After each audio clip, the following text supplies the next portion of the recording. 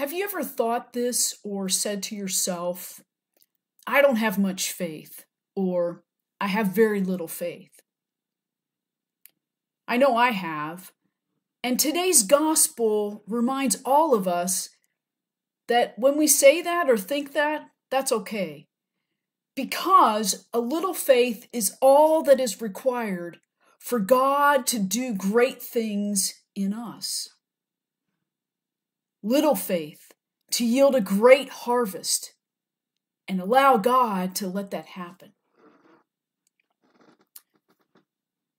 This time of year, we are into ordinary time, the counted days between the season, and we hear a lot about discipleship and also about stories and parables that Jesus uses to teach those crowds and disciples about love and the reign of God. And today's gospel, we hear the story about a tiny mustard seed, and before that, about a farmer who sows seeds. The gospel focuses on the contrast of the smallness of the seeds and the greatness of the harvest. First, there's a farmer that plants seeds in the ground, begins that process of growing the crops, and does take care of it, but really doesn't know how that happens, but at the end harvests something great and yields something great as a harvest. It's that allowing that process to happen. The second is the parable of the mustard seed. Now, a parable is a story with a twist.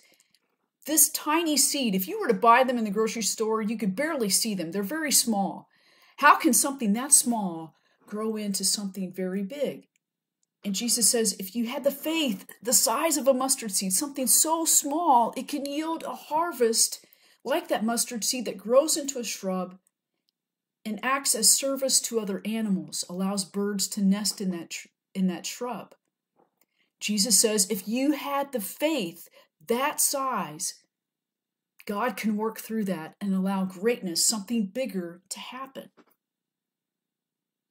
The point of the Gospels today is that God is in the process of growing.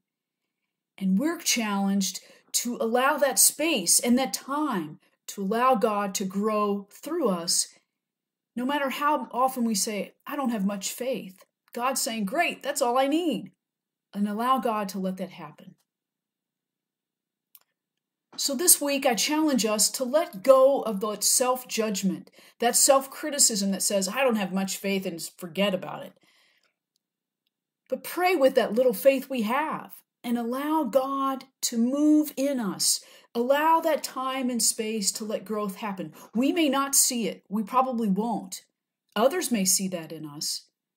But have an open mind and an open heart and attentiveness to allow that growth to happen.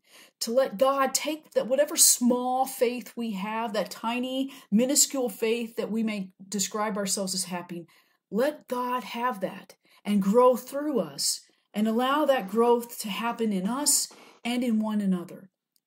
It's in the small things that greatness happens. Amen.